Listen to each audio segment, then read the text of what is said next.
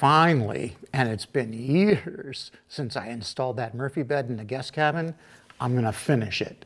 I spent the last day putting all the little trim pieces in, and this is the end of it, the very last step. I'm gonna put this crown molding up on top of the case, and I'm gonna pre-assemble the whole thing, including this little top cap, and cross my fingers and toes and hope when I take it down to the cabin that it fits.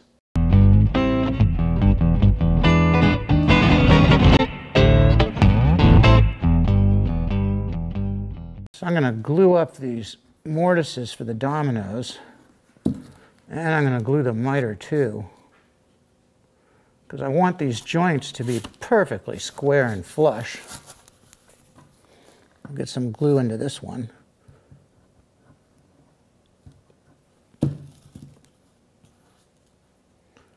There we go. And I've cut the domino mortises so that the first one here is tight and the second one has some wiggle room in it. So it'll be easier to assemble this, but that top one that's tight will align the long point of this miter perfectly flush. And the other one will make sure that the whole piece is flush in this direction. Now I'll just put a spring clamp right on that miter. There we go.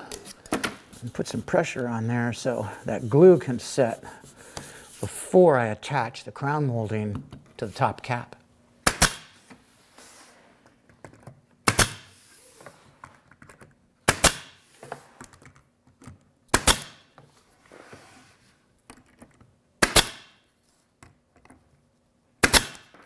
These are just little 23 gauge brad nails. They're only about 3/4 of an inch long, so I won't penetrate the cap too. But that's all I need to hold this really lightweight crown onto the cap.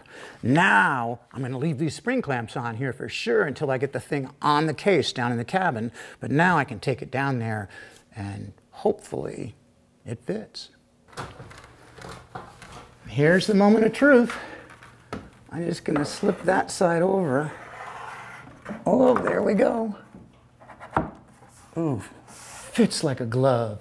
Perfect the first time. Boy, that's a nice feeling. I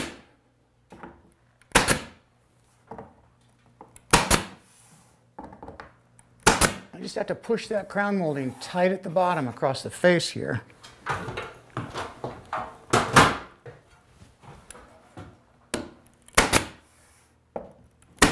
And I'll do the same thing around this corner. And I'm gonna have to really push on this piece of crown to tighten it up against the case. There we go, right there.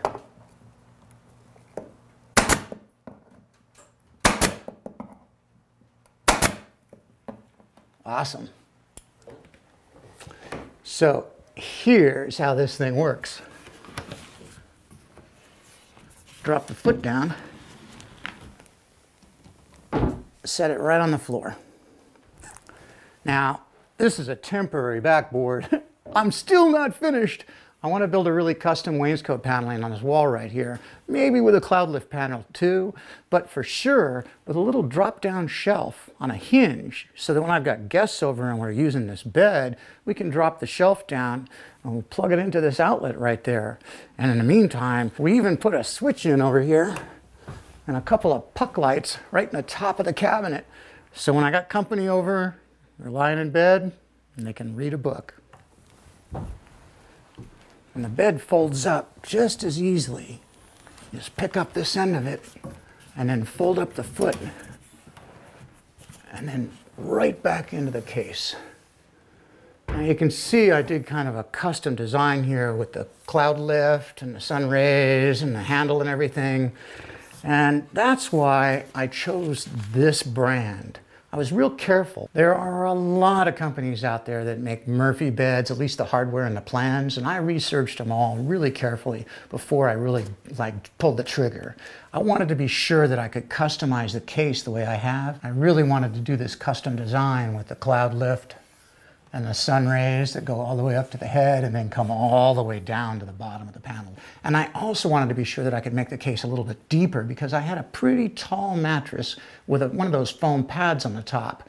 Well, these folks from Create-A-Bed, they really solved all my problems. First, the plans that they send you for the installation and the assembly that include cut lists, I mean, even to the point where you can get the maximum out of a sheet of plywood, their plans are incredibly detailed and super, super accurate to a 32nd of an inch on a lot of the layout for the bolt holes and stuff. And every single one of them worked just perfectly the first time.